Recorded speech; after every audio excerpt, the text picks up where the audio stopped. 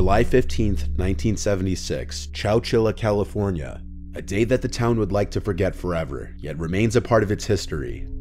At around 4 p.m., school bus driver Ed Ray was driving 26 students of Dairyland Elementary School home from a summer class trip to the Chowchilla Fairgrounds swimming pool. Ray was described as a humble rancher with a humble day job. Stocky, about 55 years old, a guy you would not want to pick a fight with, a guy who works with his hands and doesn't talk much.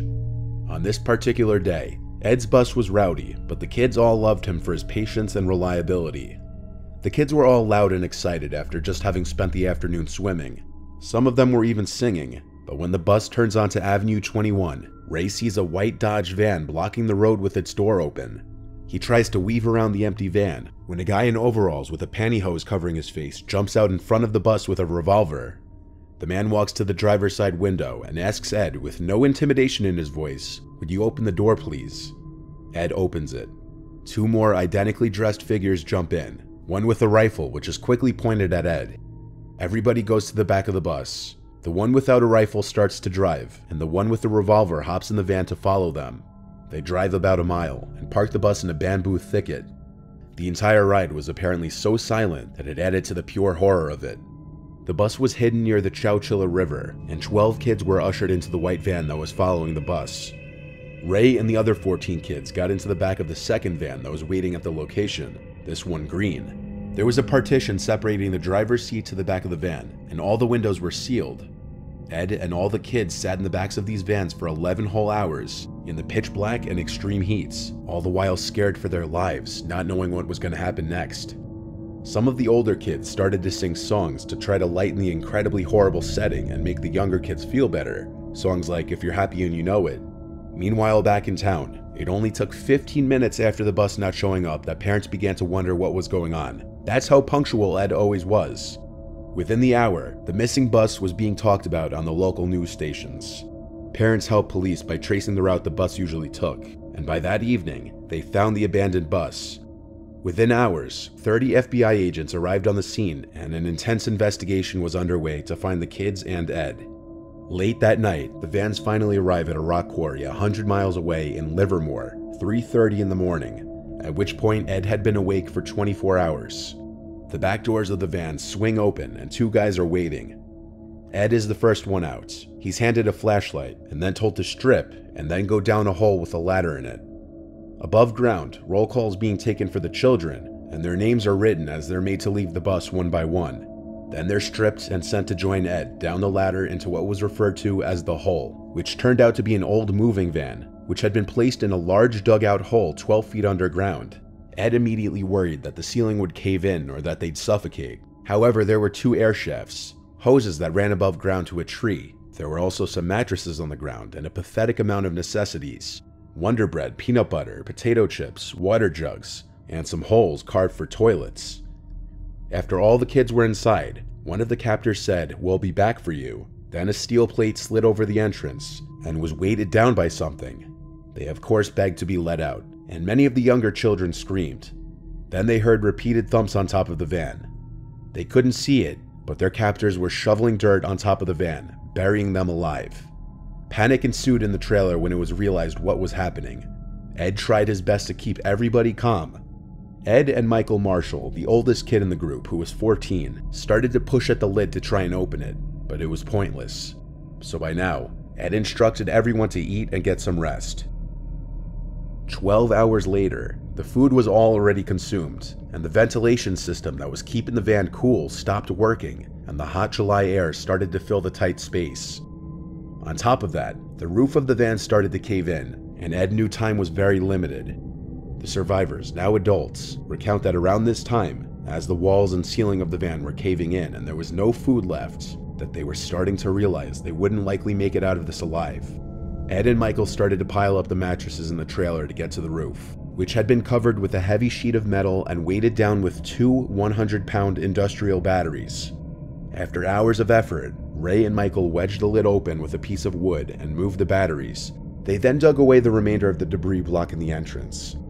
16 hours after they had entered the van, the group emerged and walked to the quarry's guard shack, where a security guard called the police.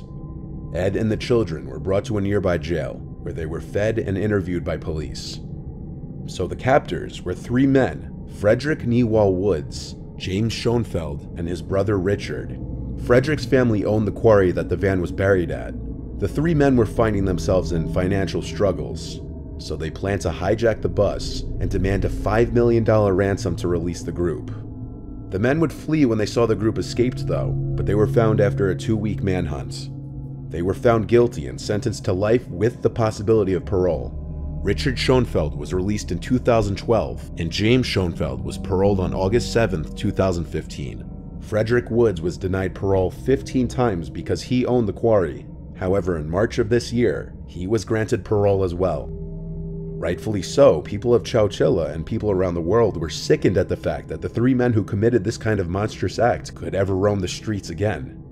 If Michael and Ed hadn't stepped up and dug the group out of that van, they likely would not have survived. Ed Ray died at 91 in May 17th of 2012, but he is still to this day remembered as a hero.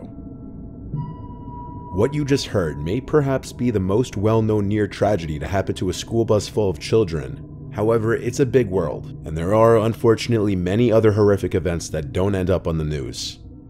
Then 14-year-old Donald, who wished to have his last name left out, was a student at a high school in Virginia and a member of the school's band. The bus driver's name was Robert, but everyone called him Bob. Like Ed Ray, he also seemed to enjoy his job and enjoyed the company of the students he drove, albeit these students were a little older. On October 20th of 1995, Bob was driving a class of band students to and from their field trip. Donald was in this bus. The festival they went to ended late at night, around 10, and the drive back to the school where the students would be dropped off was a 45-minute drive away. The bus was on Route 58, a highway that runs through Virginia. Given the rural setting, there were basically no other cars on the road, but even when one car was relatively close to the back of the bus, it wasn't any cause for alarm at first. But when the car would start to tailgate the bus, instead of simply going around it, especially when the bus and the car were the only vehicles in sight, the students near the back of the bus started to realize and discuss amongst themselves how strange it was.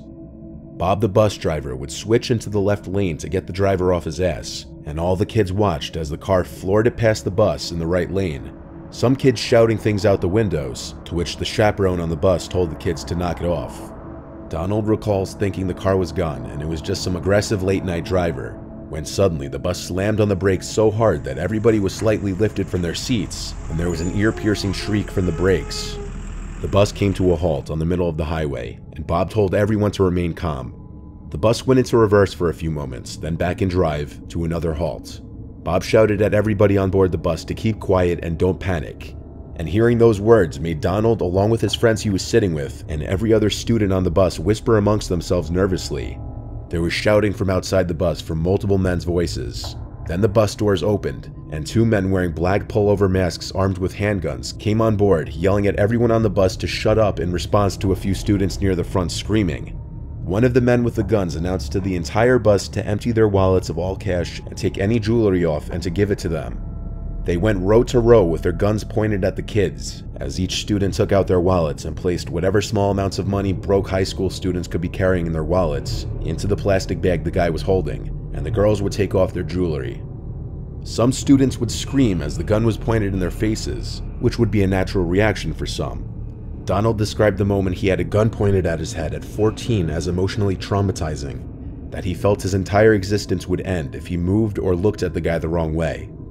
The men didn't even make it to the back of the bus before they decided to leave in a hurry, most likely panicked that other cars would pass by and stop. The car floored it away down Route 58 with its lights off. Its license plates had been covered, indicating it was a planned attack, if the guns and masks weren't already indication enough. Everyone on board made it home okay, just most of the students, as well as Bob and the chaperone, had been robbed. Unfortunately, bus robberies are a common thing though, and while most probably aren't caught on video, what you're about to see was. A school bus traveling along the N4 in Whitbank one Friday night this past February was attacked by armed robbers. The teachers did not know it at the time, but the robbers had laid out rocks on the highway, intending to cause damage to vehicles so that the drivers would stop and the robbers could steal from them at gunpoint. The bus was carrying 4 teachers and the driver. There were no pupils in the vehicle. They were traveling back to the school after an athletics meeting when they hit the rocks and ruptured a tire. There were 3 robbers, 2 were armed with guns and 1 with a knife.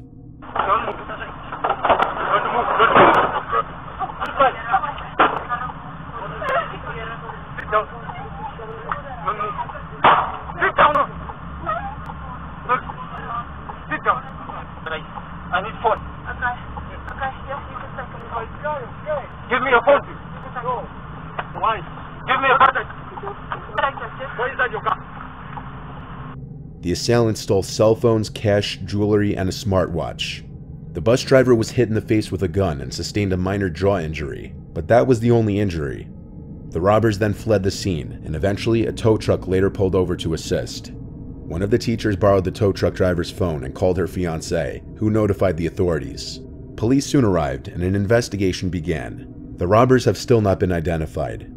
Since buses can carry a lot of people, depending on the intent of the people looking to target them, they may see extra dollar signs just based on the amount of people on board alone. Even though you don't often hear about these things happening on the news, they do happen. In such situations where people are armed with guns, it's always best to just comply with their orders.